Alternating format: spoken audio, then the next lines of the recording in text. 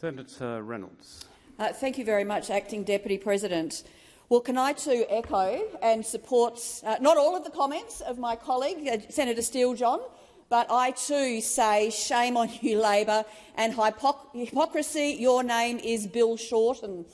And if only his hypocrisy and his lies, and I use that word very carefully, I withdraw that his statements that do not reflect the reality.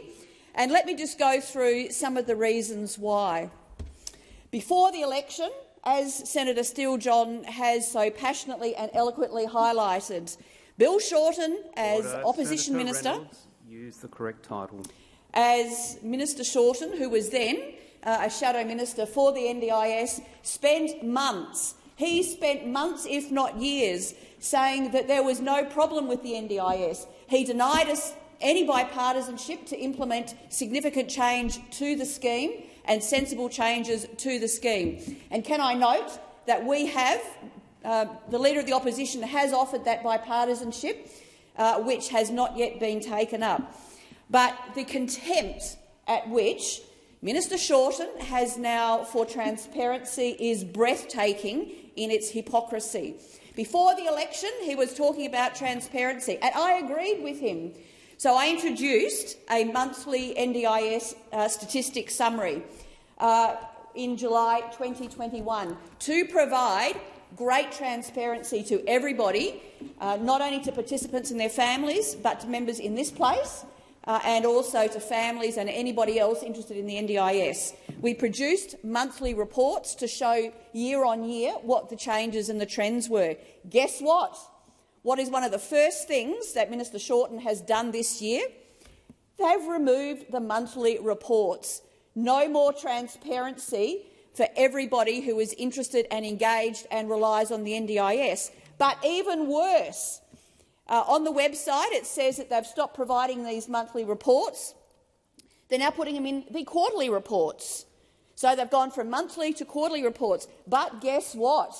There hasn't been a quarterly report published this year, and the last one was actually December 2022. So since February this year, there has not been any transparency. And I think it is no coincidence that the NDIA keeps refusing to appear and finding every reason under the sun why they won't appear before the JCPAA to talk about their financial reports. I don't think that is a coincidence. So much for this great man who believes in transparency. So the motions on notice that are the subject of this motion today are not the only ones. I have pages and pages and pages of questions that he has simply refused to answer, and when he does, the responses are contemptuous of this parliament and this place. For example, there are still, from March, many unanswered questions, not only for Services Australia, of which he's also responsible, but also for the NDIA. Now, when the minister came in, not only did he launch an 18-month review, which has pretty much put the whole scheme on hold, and including a lot of the reforms that we implemented, with almost no transparency, and when we ask questions about that in this place, he does not answer. So the minister, not only did he put the entire scheme on pause for 18 months, even after 30 reviews of the scheme, he doesn't answer questions. So what he did do, while he put the whole scheme on pause for 18 months, he did actually carry out quite a very long night or month of the long knives. While technically, I asked questions in relation to the resignations of the Chair, Dennis Napthine, and also the CEO, Martin Hoffman. Very important questions in terms of how their resignations came to be and whether the minister had actually suggested to them that they might like to resign. The minister has still yet not responded to those questions.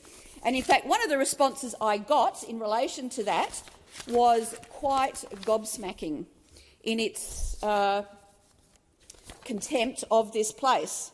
So I asked this question, the timeline, and I got an absolute response that said absolutely nothing. I have followed up with questions in March. We still do not have answers. This is such a critically important scheme, the third largest expenditure of our national budget, and he refuses to answer any questions.